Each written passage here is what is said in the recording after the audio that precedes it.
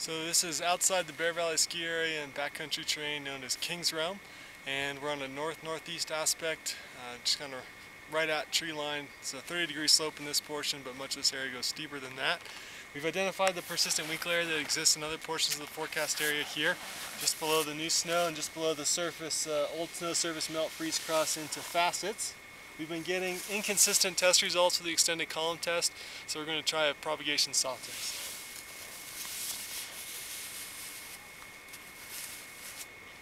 And it propagated to the end here on a cut length of 35 of 100 centimeters, so indicating that propagation is still likely on this weak link.